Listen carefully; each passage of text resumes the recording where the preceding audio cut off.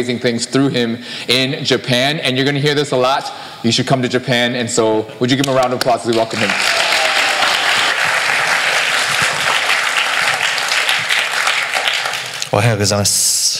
Good morning, you guys. All right, it's a pleasure to be here and be able to share the things that God is doing through us in Japan. And let me start by sharing with you just who we are. Introduce my family to you. This is my family, my lovely wife, Jenny. She's in the back somewhere. We have 3 kids, Sarah, Jacob, and Abigail. Sarah is 16. We also call her Juhi by her Korean name. And Jacob is Hungjae. He's 14. And Abigail Jian, she is 9 years old. But before I continue, let me just pray for us. God, we thank you for your many blessings. Thank you for the work that you're doing in Japan. Thank you for loving us, Lord God. And in your love, Lord God, that we were able to love those around us, and that we're able to that you sent us to Japan to love those in Japan. So as we share about the things that you're doing there, may you be glorified. We pray in Jesus' name. Amen. So we are missionaries in Fukuoka, Japan. We've been there for 14 years now, and a lot of people don't know where Fukuoka is, so it's right there where the arrow was pointing. A lot of people think of missions in terms of Tokyo or Osaka, or just thinking about Japan in general, right? Or Kobe or Kyoto, but they don't really think about Fukuoka. But actually, Fukuoka has an international airport, and we are, it's closer to fly to Seoul than it is to Tokyo from Fukuoka. And so come and visit if you get a chance. We arrived in Japan November of 2010. As you see in the picture, that is our Juhi. She is just under 3 years old, and Sungjae, he is 6 months old. You will not see Abigail, our Jian, because she was made in Japan. When we think about Japan, a lot of people ask, why Japan? You know, when we think about missions, you think about like third world countries, think about Africa, like Vietnam, or, you know, like very like jungle areas, right? But, you know, Japan's known for their high technology. They're known for great food, sushi, ramen, udon, you know, things like that. Our part of Fukuoka, or Fukuoka is known for their tonkotsu ramen, the pork broth ramen. So if you like ramen, come to Japan. And so as God was leading us to just pray through where he's sending us to missions, he was just continuing to lead us in different ways and confirming ways of sending us to Japan. And one of the things that he taught us as we were praying through that is that there are so few Christians in Japan, so few believers in Jesus, only 0.4%. If you do research, you might hear like 1 or 2%, but that includes like anyone and everyone related to Christ in name, in any way. Like, so Jehovah's Witnesses, Mormons, Catholics will put it all into the 1 to 2%, but 0.4% are the Bible-believing Christians who go to church. And even of that, apparently we heard only half of that. Half of them actually go to church regularly. So it's very, very challenging. Very, very small population of those who are saved. I believe I'm assuming that there might be even more Christians in like this part of Houston there are in all of Japan. Isn't that crazy? That's so crazy, right? So I'm going to share with you just a couple of the things that is causing that, okay? The barriers of Christianity. Why is it that so many people don't understand or don't want to believe or can't believe the gospel? Well, one is that they see Christianity as a Western religion. And so, like, there's 3 alphabets in the Bible, in Japan. And so they have the hiragana, the kanji characters, which is the Chinese characters, and then they have katakana. And katakana is used for foreign borrowed words.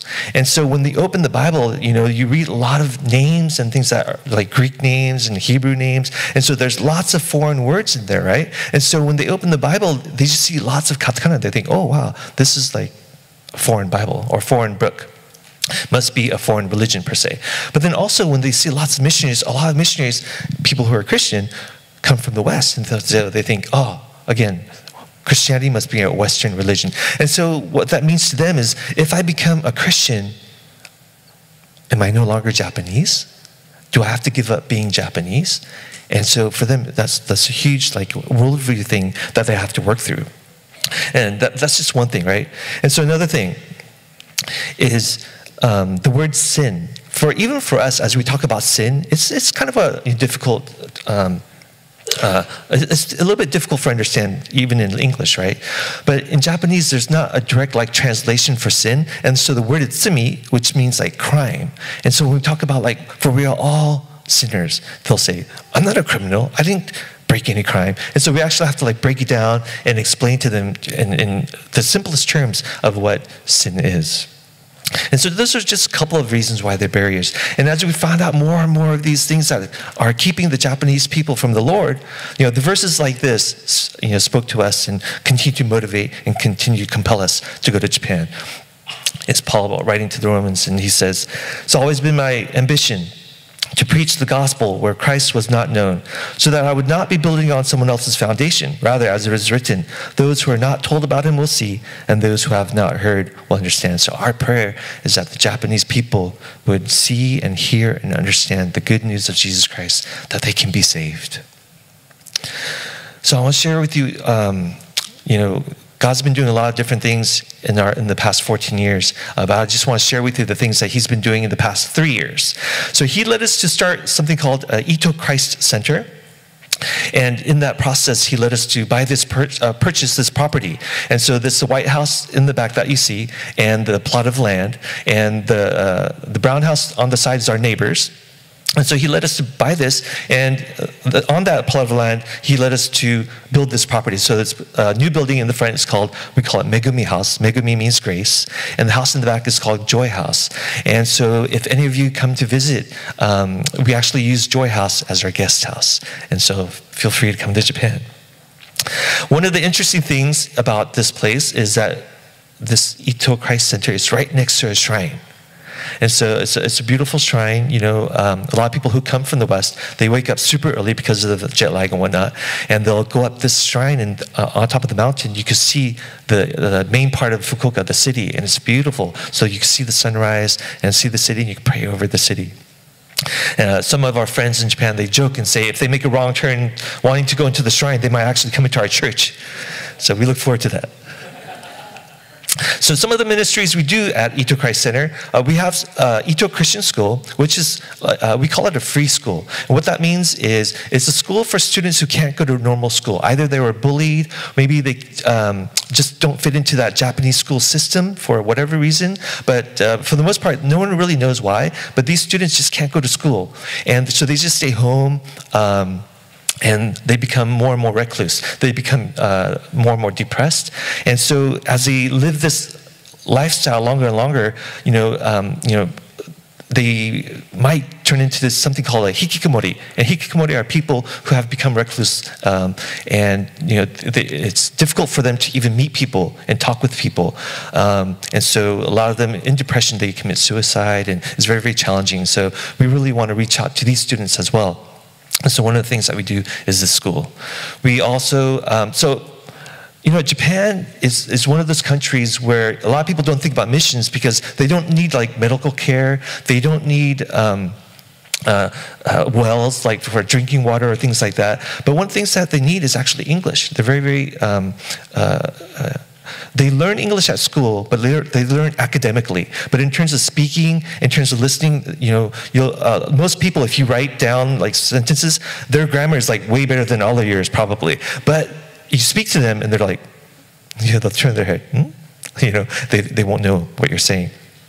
And so one of the things that we do is we teach English and help them English, not academically, but speaking and listening. And so we have about 50 students or so coming currently, and at the peak, we had about 70 students come weekly. That person in the back, the Caucasian guy with the mustache, his name is Dustin. His wife, Faith, is our teammates, and they're right now in Japan, and they're holding down the fort while we're here in the States. So for you guys, if you speak English, come to Japan. All right. So through making those relationships, through the English classes and just living life in Japan, we invite them to more gospel-focused events. And so VBS, most of you are very familiar probably with VBS. And so that's something very new and something very different for Japan. So we have that. We call it EBSS. So we add the English, right? So it's called English Bible Summer School. play games, hear the gospel message every day. One really cool thing that we have them do is memorize scripture. For every scripture they memorize, they get a ticket. And with the ticket, on the very last day, they have a marketplace to buy stuff, right? And so this is, I think, our like 6th year or so having this VBS. And so some of the students are already memorizing, or they're reciting the verses that they remember from last year so that they get prepared to get these tickets, right? The power of tickets, all right? So if you love VBS, come to Japan. Let's see. And so about in 2018, I believe, we had 34 students raise their hand making professions of faith. Totally awesome, right? And you have to take it with a grain of salt because they're like young kids, right? But still, we wanted to do something with them to not just make VBS just once a year. And so we did this Kids English Bible School. And so this is a kind of monthly mini VBS that they come to, hear the message, the Word of God, once a month, memorize scripture again, play games, sing praise songs. So pray for these kids too who are coming monthly. I didn't mention this in the first service, but if they come to this event, so in our English classes, we give stickers. And if they get like a certain amount of stickers, they get prizes. And so if they come to this, they get like 2 stickers, right? And so they are really motivated to come to this kind of event too. So, power of stickers too. So even in our VBSs, we have teams that can't come during summertime. And so because of teams that come like during the winter and spring, we actually started VBSs during those seasons as well. So now we have English Bible Winter School, English Bible Spring School also. So we're really excited about doing those things too. We also reach out to, this is the Kids English Bible School picture. All right. So we also reach out to like the young kids. So a lot of in that area, there's Kyushu University, which is one of the top universities in Japan. And there's quite a large international students. There's, I think, 2,300 international students. But then also the professors there and their families, they are wanting to provide their children with more, they want them to be exposed to English. So their moms will bring their kids and to kind of hear English while they're young, but then also the moms want to practice English too. So Jenny reaches out to them once a month. We have these classes for these kids and their moms. We have other special events like, this is our Easter egg hunt that we did at the shrine. And we, try to do whatever we can, Easter, Thanksgiving, Christmas, to share the gospel with these young people and their families as well. We try to teach guitar. We have something called Ito Share, which is, things that people don't need anymore that's still usable, they'll bring, and then people who need them, they'll come and take them. And one of the things that's really challenging for these international students who come are these things called randoseru. These randoseru is the Japanese backpacks, right? And they're super expensive. And once you buy them, you use them from like 1st grade all the way to 6th grade. But when the international students come for just a couple of years, they don't want to spend like $200, $800 for these backpacks. And so this is a wonderful event to really bless those who come. All right. One of the huge, COVID was hard for a lot of us, right? But one of the blessings that came out for us is when COVID started, we started a family worship service at home. And then when God led us to start Ito Christ Center, we transitioned that family worship service to Ito Christ Center, and it became Ito Christ Fellowship. So it became like an organic church plant. So right now we get anywhere from like 15 to 30 people coming on a weekly basis. We get international students, but then we also get our Japanese friends from the neighborhood who want to learn English as well. And so, we have friends from Chuhi's friends, Hungji's friends who come, and even Jian's friends who come and hang out with us on those days. And they're able to hear the God's word. They don't understand all of it, but at least they're able to experience God's love just being in that environment. One of the things that we do in that place, in the name as well, is fellowship. And food is so important in fellowship, so we eat very well, thanks to my wife and many others. This is our one of our Thanksgiving,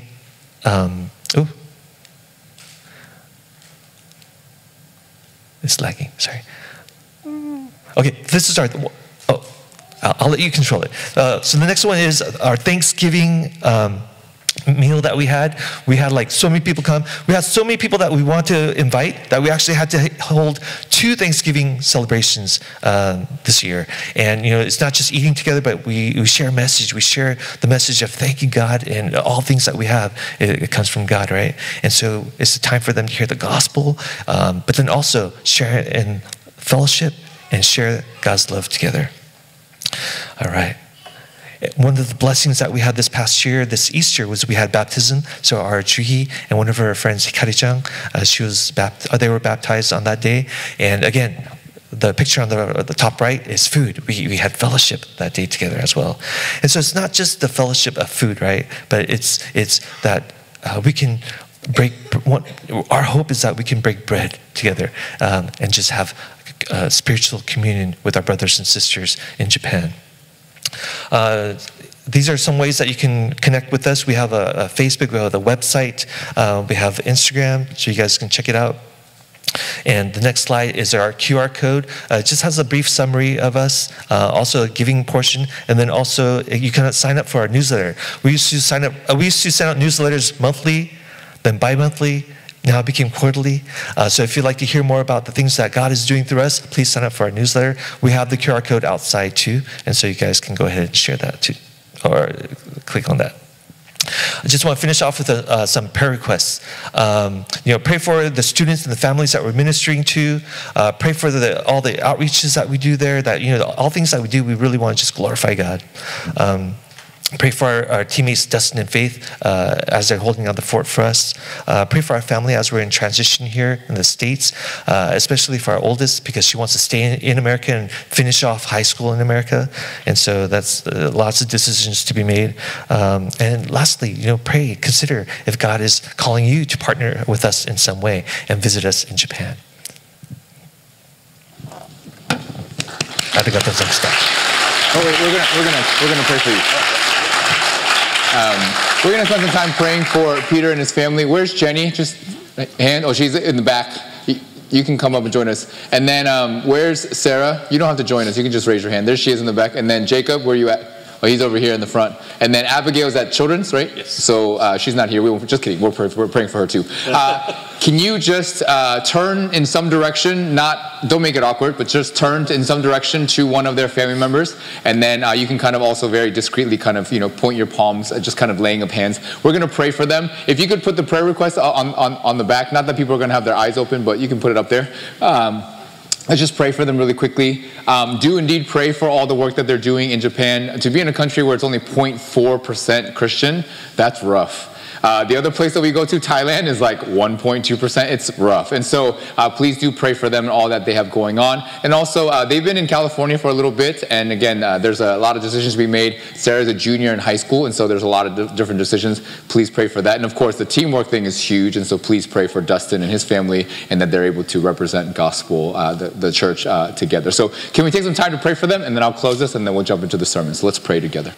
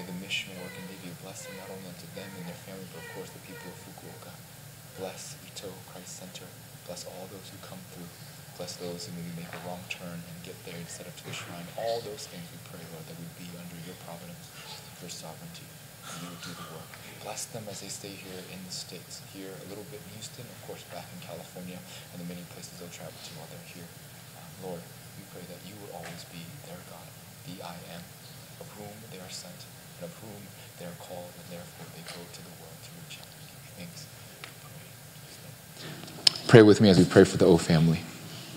Lord God, we give you so much thanks, for you have placed a very special call upon this family to go into the nation of Japan, particularly Fukuoka, to do a work that is so very difficult to do. The gospel does not take root there very easily, and yet you've called them. And because you've called them, we pray that you be faithful to them.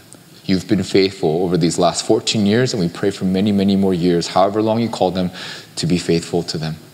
Be with them, give them wisdom for the many different things that they must decide and do here in the near future and on beyond. Pray for their team in Fukuoka, that they would really embody and show and therefore be a testament of your Christ church, Lord, that we are the body that get together and we love one another. Bless all the different things that they're doing. Bless their hands. But most importantly, would you bless their call, that they would be blessed to be called by you and therefore sent by you. And through them, that indeed your kingdom will be built. Maybe in little ways, maybe in fruit that they will not see in their lifetime, but indeed fruit that you will indeed produce, as the harvest is plentiful and the workers are few. And so we pray for these workers whom you've sent. And would you pray for us? We pray that we would partner with them, pray for them, send people, send support, so that indeed they would be strengthened and encouraged by us here at ARCHE in Houston, so that they can continue to do the work that they've been called to do. We give you thanks and we pray all this in Jesus' name.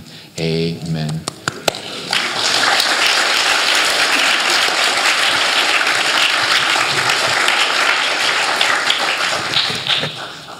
All right. You probably thought there's not going to be a sermon today. There is. And so, no. I promise. We'll try to keep it short. Actually, I don't do anything short, so I can't promise you that. But anyways, let's just jump right in. Because Peter and Jenny and their family are here, we're going to take a quick break from the Abram series, jump back right into it next week, okay? And then today we're going to talk about missions. Now, here's a very interesting thing about missions, okay? We as a church, if you read through all of our stuff, and if you're a member here, you know we're all about missions. It's at the heart of who we are. The people going through membership class, they'll tell you we're all about mission, right? So we love mission. It's why we preach about it all the time when we're not preaching other series. Another thing about missions, if you read through the Bible, Old Testament, New Testament, it's very abundantly clear that missions is everywhere. We are supposed to be missional. God's people are supposed to be missional. If you're just wondering, here's a sampling of scripture that talks about mission. And this is not all of it. This is just a small little sampling. So missions is huge. But here's the thing that's most interesting about missions, in my opinion. Even though we are a church who at the core is all about mission, and even though the scriptures make abundantly clear that we all should be very missional, right? The reality is, we in our lives, the way that we live day in and day out, or year in and year out, if you will, we're just not all that missional, if we're just being honest. If you don't know, I've long said that I think the standard for us as Christians here in the West, here in Houston, here at our church, is that we, depending, no matter what life stage, we should go on missions at least once every 3 years. Because I'm crazy, I think it should be every year. But again, if we're just talking about life, once every 3 years ought to be the standard. And so if you use this as a standard, I think we can say that we're just not all that missional, because you probably haven't gone once every 3 years. Now, to be clear, this is not an issue that only we suffer with here at ARCHE. It's not just our church problem. It is a problem throughout many churches all across the nation and the world. But if you're like, oh my goodness, Pastor Pete's going to do this thing again where he's going to tell us to go on missions, yada, yada, yada, and he's going to guilt trip us, I'm not here to do that. Because if you are feeling like, although I understand mission and we should be missional and I'm not missional, here's the thing. I get it. I understand. I know for a fact that there are many people here in the room who want to be missional, who want to go on missions, who've said to me, I want to go and I want to do these things, so on and so forth.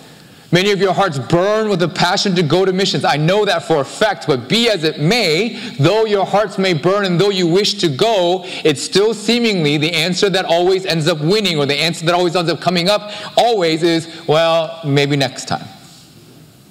And I know why that's the case, because there are many obstacles that prevent us from going on missions. For some of the students, I got to take summer school this summer because I got to get ready for college, so on and so forth. I get it. I got to study for LSATs, MCAT, whatever, right? Major exams that I got to do. I get it. Families, I've got young children. How do you do and go missions with young children? How do I leave them at home? Whatever. I get it. Young professionals, I don't have enough PTO. I have had to do a lot of traveling, this event here, family this, all these things. I don't have PTO left, so how am I supposed to go? I get it. There are many reasons as to why this doesn't happen, and I'm telling you, I do get it. So even though we may have the desires, because simply like the but hows and the what about this is, like we end up usually going, well, maybe next time. Sad to officially announce it here, but our Thailand trip for February, canceled. Not enough people to go. I get it. So missions in the reality of the world that we live in is kind of like this. Missions is where our heart or our desire, it meets reality. And unfortunately, most of the time, reality wins. Maybe next time.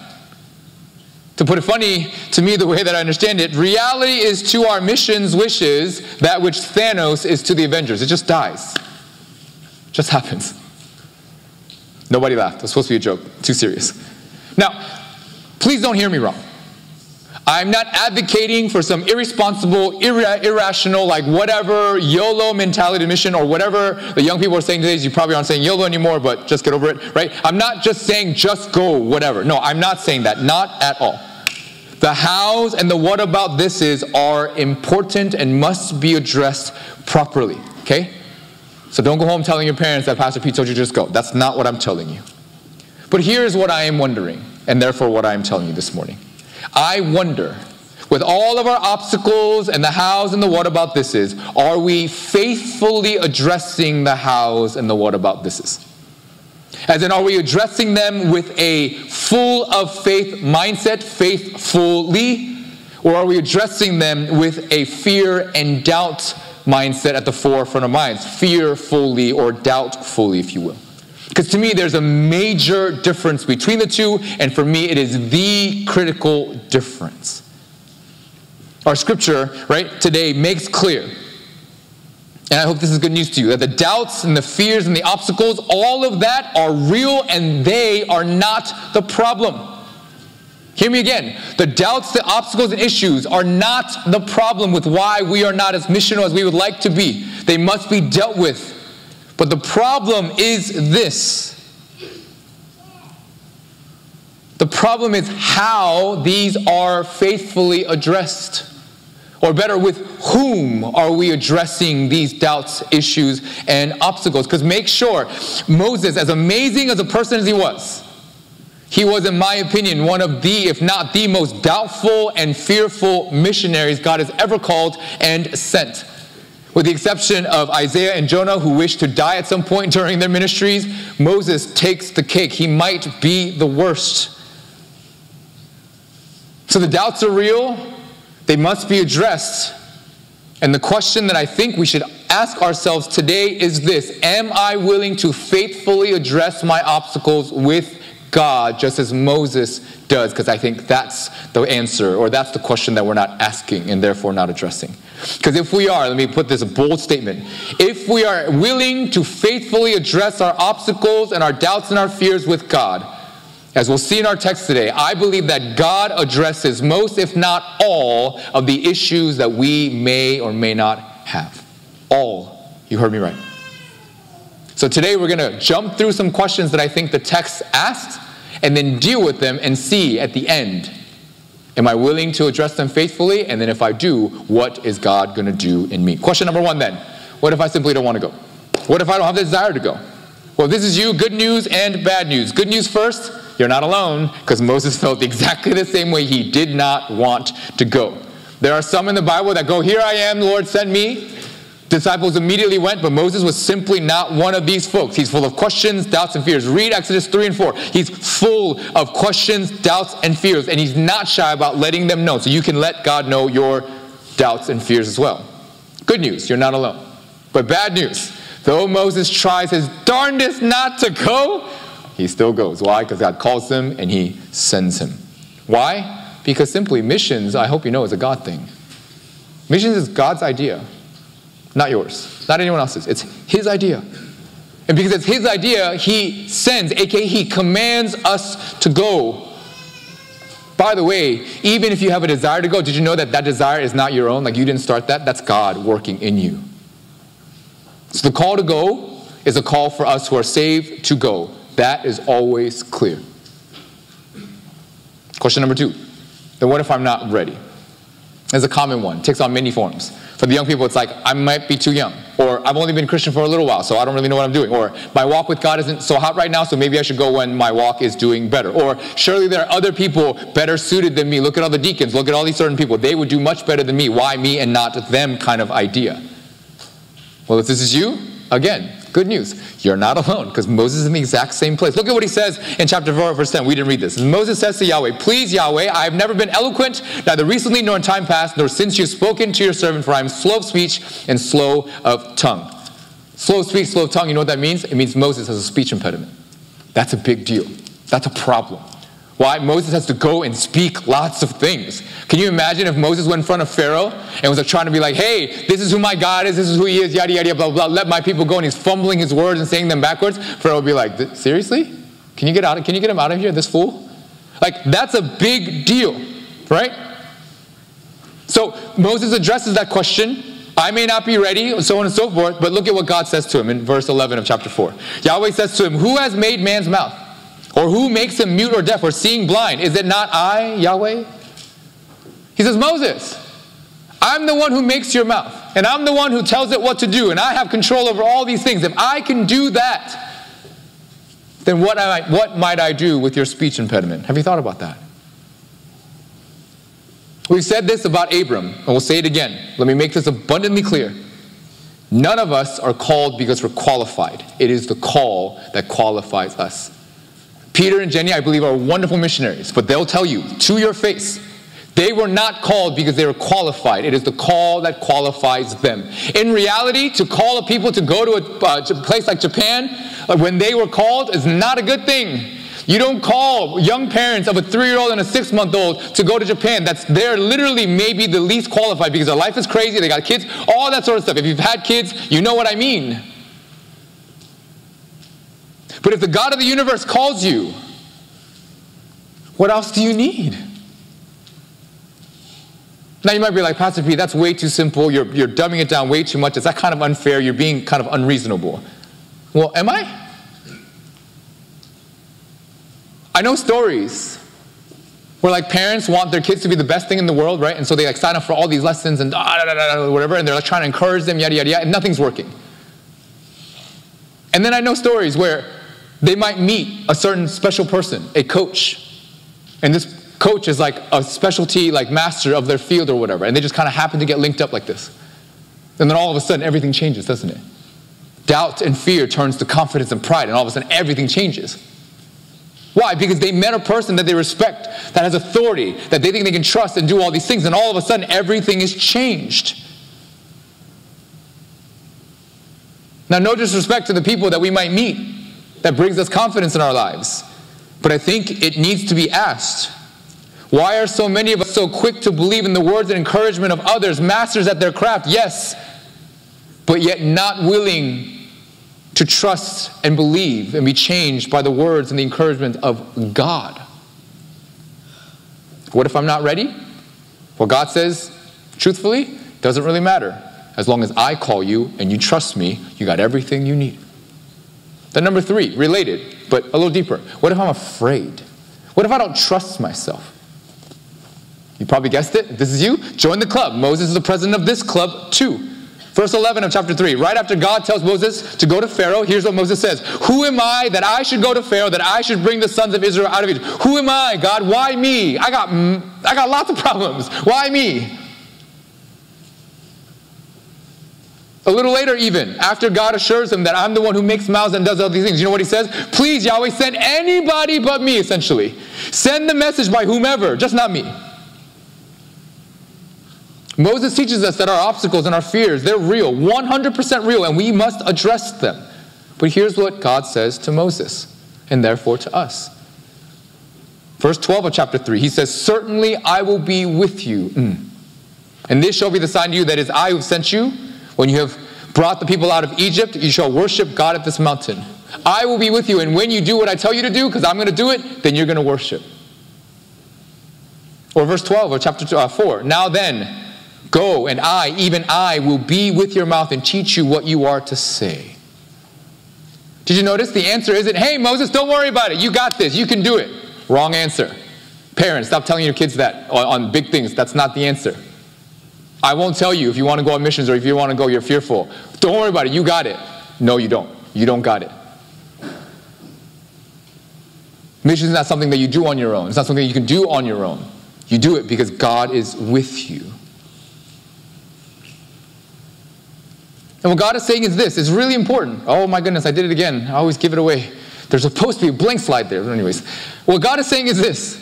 The reason why, right, the lack of qualifications, readiness, and preparedness is not really big of a deal is because God's call is way more important than your qualifications. Again, missions is not your idea. It's not your thing, and you absolutely cannot do it on your own. You can only do it if God is with you, if He equips you so that your weaknesses become strengths. So of course you're going to doubt. Of course you're going to have questions. Of course you're going to fear. Good. It means you recognize the task that He's called you to, that you cannot do on your own. But God says, if I am with you and for you and will never leave you nor forsake you, then what is it that you cannot do? Or better, what is it that I cannot do through you? That's a critical question we have to ask. I gave it away, but imagine asking a group of 7th graders. Connor's in 6th grade. He's about to go to 7th grade football, so that's what made me think about it. But let's think about basketball for a second. Imagine that you invited a 7th grade basketball team from Katy Junior High and said, you know what, you got to go play the varsity high school basketball team from Katy Senior High. Any takers? No one would take it. There may be that one kid, there's always that one kid who thinks he can beat everybody and he's wrong, but there's always that one kid. Outside of that one kid, no one's going to take that game ever. Why? It's a massacre. And if there's anything on the line, even more so, no one's taking it. But what if you said, hey, you're going to go 7th grade team, play the varsity team, but you get LeBron James on your team. All 6'8", 255 pounds of 4-time MVP, 4-time NBA champion LeBron James. Who's not saying yes? I'm saying yes.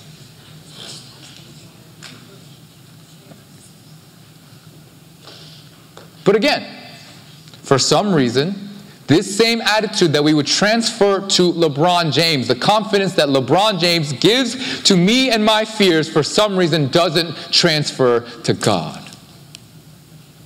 Why is that? Paul says in Romans 8:31, not on your screen, what then shall I say to these things? If God is for us, who is against us?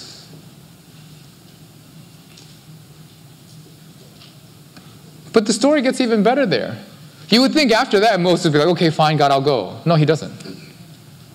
After all this stuff, for some reason, Moses still has the gumption to ask, okay, God, but please, please don't send me. And so what does God do? Well, we're told, sorry for the small text, he gets angry. He should. He has every right to. After all that, still, Moses, utterly offensive to God. Can you imagine how offended LeBron James would be if you didn't think that he could beat a bunch of high school kids? He'd be so offended. And yet, Moses has the gall to be like, God, no, please, even with all that, don't send me. So God gets angry, but he provides Aaron, who speaks more fluently, Aaron to do most of the talking. Church, let me just tell you, are you fearful? Are you doubtful about missions? Good. You're in the right place. Why? Because we ought to be, because we cannot do it on our own. But if God has called you, and he is with you, and you trust that, what else could you possibly need? Last question. Why should I go, most importantly? Or why missions over all these things? Why put in all the work, Pastor Pete, to figure out the logistics? To answer the hows and the thises and the that's? Why make all the sacrifices I'm going to need to make? And there are many that you're going to probably need to make to go.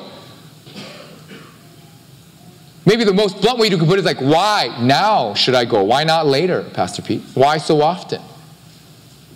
Now, let me say this. This is particularly, but this is to everyone, but particularly to the adults in the room.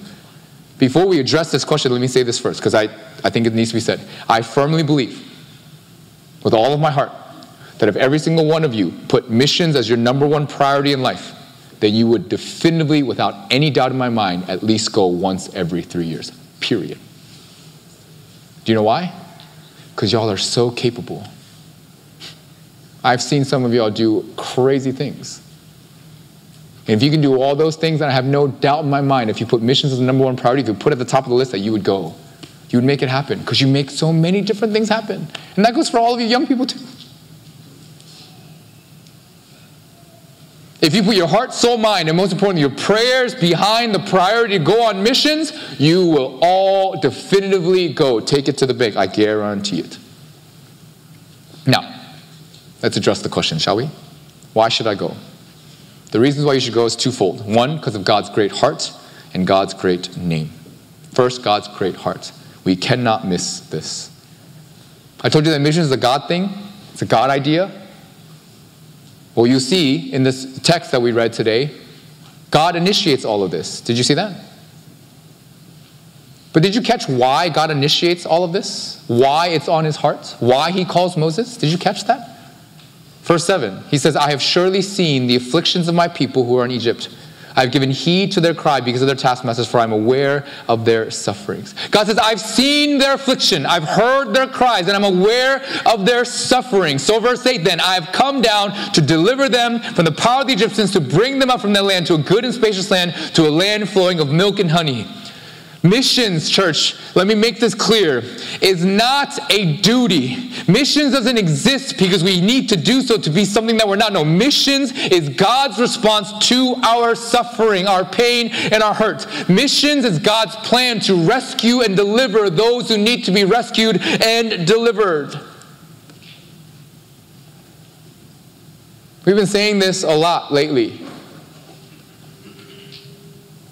Remember I told you we'll get to some of this later? Why are we called in the first place, do you know? We're called because we're saved. It's the saved people of God who are the sent people of God. And why are we saved? Because we needed rescue from our own sin and suffering. So Pastor Pete, why should I go now and not later? Why should I make all the sacrifices? Why should I put in all the work? Because God's heart yearns and burns for the suffering. It's why Peter and Jenny are suffering. I'm going to put it right out there. They're suffering in a country in which 0.4% of their population is Christian. 99.6% of all Japanese people are not Christian. Think about that. They've been there 14 years. Categorically in the world, we would call them failures. Why go? Because that's what God did for us. Is it not? I hope you hear this loud and clear. The call for missions isn't because it makes us a good church, isn't duty, responsibility, isn't what good Christians do. Those things, if that's the reason why you go, if that's why you feel like missions, only lead to burden, shame, guilt, and all the stuff that we don't want anything to do with missions. The call for missions, let me be clear, is because the world needs to know that the God of the universe sees their affliction, hears their cries, and knows their suffering. Do you believe that the God of the universe hears your cries, knows your pain, and wants to deliver you? And God's plan to rectify that is missions. So we go because of his great heart. But then second, we go because of his great name. Now there's two aspects of this. And the first one is this.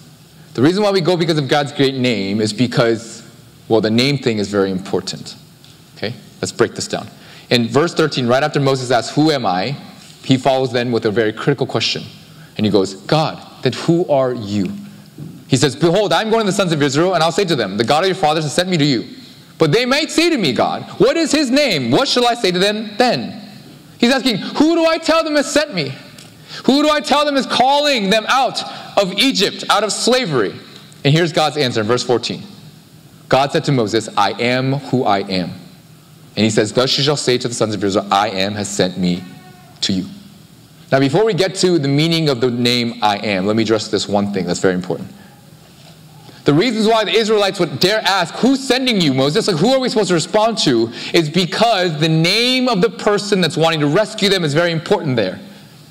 Name, as you know, signifies power back in those days. So whoever's trying to rescue the Israelites out of Egypt, well, their name better be bigger than Pharaoh's name. Pharaoh in those days is maybe the biggest name in the world. Not too many are more powerful than he. So they're asking, who's calling us out of Egypt?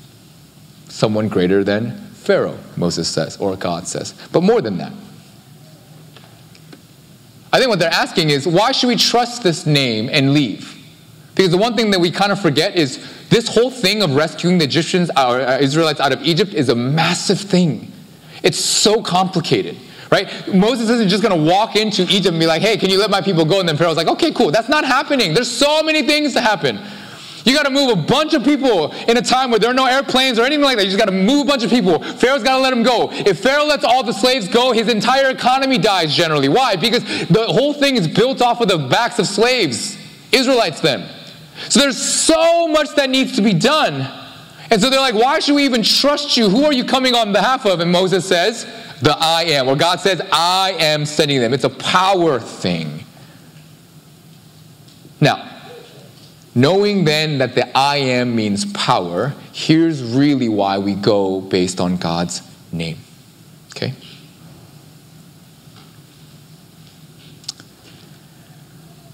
When God says that I am who I am, here it is. What he's saying is really, really, really powerful. 3 things that I want to highlight today, okay?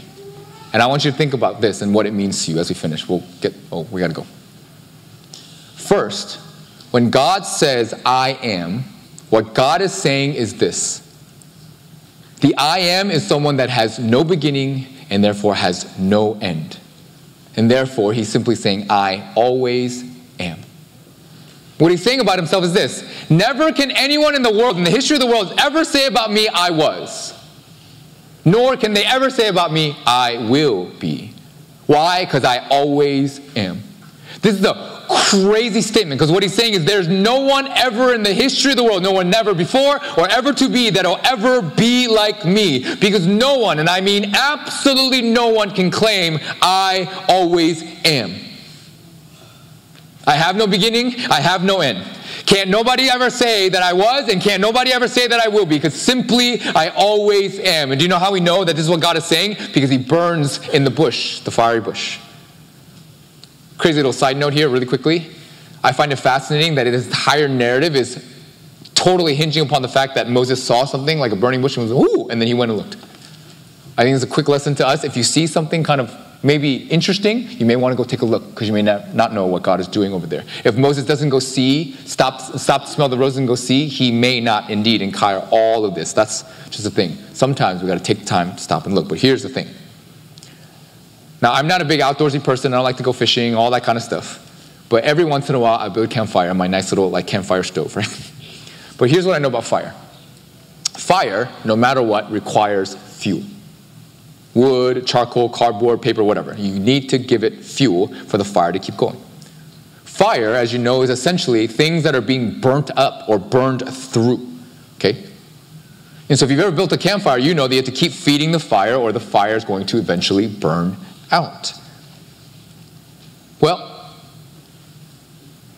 the reason why God shows up in a bush that's on fire but isn't being burnt up is to say that I, God, am the fire that does not need fuel. Why? Because I just am the fire. I am a fire that's self-sustaining. By the way, a self-sustaining fire is physically impossible in our world. It's a physics impossibility. So what God is saying is simply, I am a God who does not depend on anything. Why? Because I always just am. And if you don't think this is significant, it is. Here's why. If anyone were to ask you or me, who are you? You know how you would answer? It'd be different in form, but we would all answer at some point by telling them, hey, this is my name, I'm Pete. Oh, and by the way, I'm Korean. And my parents are so-and-so, and I live here in Houston, etc., etc. In order to explain to any single person on the planet who you are, you have to name and identify all that I'm dependent on to be who I am. It's not shocking to you, I'm not Korean if my parents are not Korean, right? I don't live in the U.S. if my dad didn't decide to immigrate over to the U.S. long time ago. I am not my height if my parents don't have a certain gene pool and then God used that gene pool to give me this height, etc., etc. I don't look the way that I do unless my parents look the way that they do. All that I am and all that you are completely dependent on other things and other people for who they are and what they are. Everyone on the planet is like this. The only one that's not? God. Why? Because he is the I am, the who I am, I always am, I ever, forever is just I am. Now that you know what I am kind of means or in its significance, imagine then That this I am, the one of a one-kind power in the entire world, then says, more importantly, not only I am your God. And you know what it means when God says, I'm your God? It means I want to know you and I want you to know me. Look at what he says. I am the God of your father, the God of Abraham, the God of Isaac, the God of Jacob. Then Moses hid his face, for he was afraid to look at God. That's verse 6. Then for whatever reason, in verse 15, well, we know the reason, right after God reveals his name to Moses, he switches how he wants to be called. Thus you shall say to the sons of Israel, Yahweh, the God of your fathers, the God of Abraham, the God of Isaac, the God of Jacob, has sent me to you. This is my name forever, and this is my memorial name to all the generations. This is a major change. Earlier, before Moses asked, he goes, who are you, God? He goes, I'm God. But then right after he tells his personal name, he says, no, I'm not just God. I'm Yahweh, the God of your fathers, the God of Abraham, who has sent you. This is God revealing his personal name to tell people that I no longer want to just be called God, but I want to be called by my name. Nerdy stuff in Hebrew. The word God, if you see it in the Bible, like G-O-D, is the Hebrew word Elohim. If you see capital L-O-R-D, that is Yahweh, his divine name. And the difference is absolutely astronomical. Because the word God is like a title. It's not like it is a title. It's like Pastor Pete, Dr. Kim, President Biden. But the name is different. It's very personal. In life, when you meet somebody, right, who you don't know, but is important, or maybe older or whatever, you will always address them by their title. Mr., Mrs., Dr., General, whatever, right? My wife, she teaches 6th grade, Christina. If any one of our students ever dared call her Christina, she'd be like, oh no, child. I am never Christina to you. I'm only Mrs. Chung to you. Always and forever. Don't get it twisted. Why? Because it matters. Now, imagine that you went to go meet the President of the United States. Just pick any president if you don't like President Joe Biden. I would not go up to President Biden and go, hey, by the way, Joe, nice to meet you. Having a good one? Why? Because he's not Joe. He's President Biden. But let's say I work for President Biden for a while. And I see him every day and I talk to him, whatever. And the one day as I'm going to and I'm doing my job, whatever, let's say I report to him every morning. I go, President Biden, this and this. He goes, Pete, it's not President Biden. Call me Joe. Now, as awkward as that is for a Korean person, you know what it means? It means that the President of the United States thinks of me or you in a certain way, thinks highly enough of you, thinks that you and he are so close that you ought to call him by his name, because calling him by his title is no longer good enough. Students in the room, or even adults, imagine your favorite celebrity. If I met LeBron James, I'd call him Mr. LeBron James, even though he and I are the same age. I'm actually older than him. But if he's like, no, call me LeBron, I'd be like, bet. Or you know what? My idol is Michael Jordan. I'd be like, oh, Mr. Jordan, your Airness, your Highness. Nah, just call me Mike. Ooh, let's go, Mike, bet. You know how this feels? And yet, God is saying, the title God is no longer good enough. Call me Yahweh. Because I am yours and you are mine. I want to know you and I want you to know me. I want to be known by you. Did you know the word Yahweh appears 3 times as many as God in the Old Testament? Nerdy stuff. Yahweh appears 6,828 times, God 2,600 times, and then the short form El 228 times. But beyond the nerdy stuff, here's what it means. The God who is literally always and forever, the one that does not have a beginning, the one that does not have an end, the one that always is, says to you, I want to know you and I want you to know me. This, by the way, is the reason why I read L-O-R-D as Yahweh, because to call him Lord is not good enough. So missions, God says, is his desire for all the world to know him well enough that they can call him Yahweh. But it gets better, and here's the third thing, and the reason why we go because of his name. Now that God has told his people that I am Yahweh, he begins to tell them throughout the story of Exodus more and more about what his name means. And because he is the always I am God, it means that every time he attaches a characteristic to his name, I am Yahweh who is this, then it means that characteristic goes forever and ever and ever. And so throughout the rest of the Exodus series, he begins to then tell us who he is and what his name means. Now I'm just going to read you them and go through them very quickly. You can look into them later. But as you hear, then hear the kind of God our God is, and then realize the reason why God wants us to go on mission so that the whole world may know that not only is he the I am, he is the I am who is also all these things that we're going to say. And how that will change the world in ways that you and I hopefully will desire. Exodus chapter 20, he says this, I am Yahweh your God who brought you out of the land of Egypt, out of the house of slavery. Church, we go on missions because our God Yahweh is a God who rescues his people and delivers them from sin, suffering, slavery, and all of that. That's a big deal.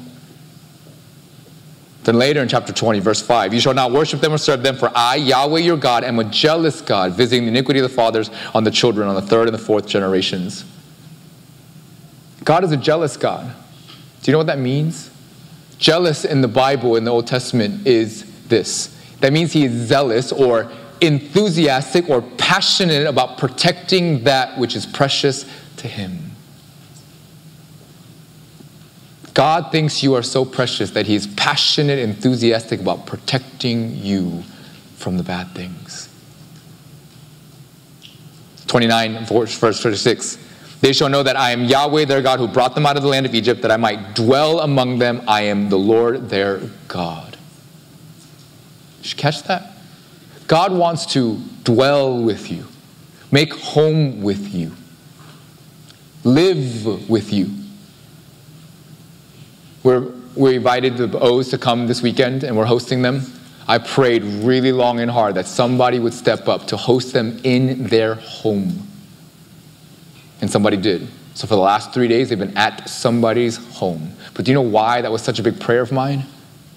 Because anytime you ask anybody to visit, anytime you want to show that you love someone, it's so different. Putting them in a hotel and then inviting them to your own home is so very different, isn't it? To invite them to your home means I want to really get to know you, because you're going to see me in my pajamas and with all my eye boogers and all that stuff, and that's okay, because I want you to know me and I want to know you. God says, I want to dwell with you. 33:19. After Moses asked God, show me your glory, God responds like this, I myself will make all my goodness pass before you and will proclaim the name of Yahweh before you, and I will be gracious to whom I am gracious and compassionate to whom I am compassionate. God is gracious and compassionate.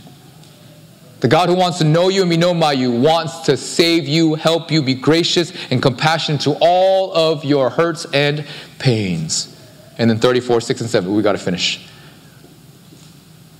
He says, Yahweh, Yahweh God, compassionate, gracious, slow to anger, abounding in loving kindness and truth, who keeps loving kindness for thousands, who forgives iniquity, transgression, and sin, and yet he will by no means leave the guilty unpunished, visiting the iniquity of the fathers on the children, on their grandchildren, to the third and fourth generation.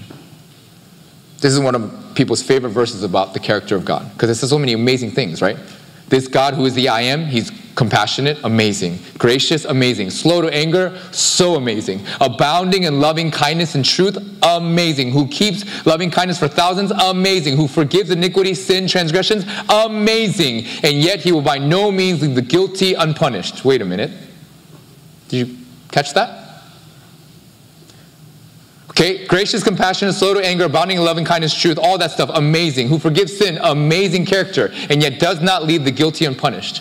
Did you catch how they don't work, actually? How do you forgive all sin and then still punish the guilty? If God is going to forgive my sin, then how am I not going to go punish? Because I'm guilty of the sin. How does that work? Well, if you've been with us a long time, you know exactly where this is going. This is the Bible answer to everything. It's Jesus, isn't it? But here's how. John 8:58. Jesus is talking with a bunch of the Jews about Abraham and all this stuff, and right at the end of this, he says this, truly, truly, I say to you. Oh, here we go. Before Abraham was, I am. Now, right after this, all the Jews there want to take stones and they want to throw it at him. Why? Because he is personally and purposely invoking the divine name of God, I am.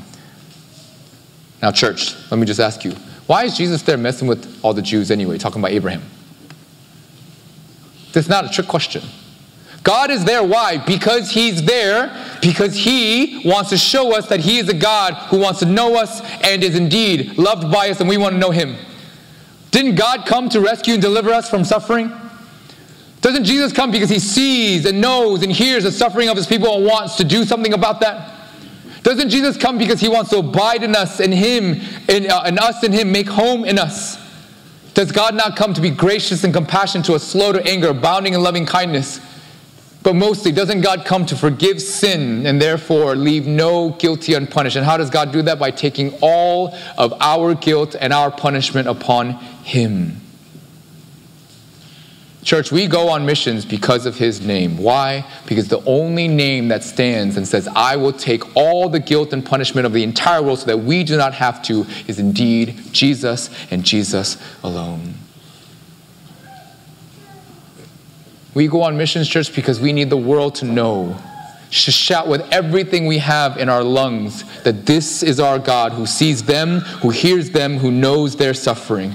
That this is a God who is for them, who wants to rescue them, who wants to be with them. That this is a God who wants to know them and wants to be known by them. The one who's jealous for them, to protect them because they're supremely precious to him. The one that loves them like no other. Church, that's why we go, because he was sent to us first, isn't it? Do you know what Jesus' name means? We'll finish here. Sorry I went long today. Jesus' name is the word Yeshua. Do you know what Yeshua means? Yahweh saves.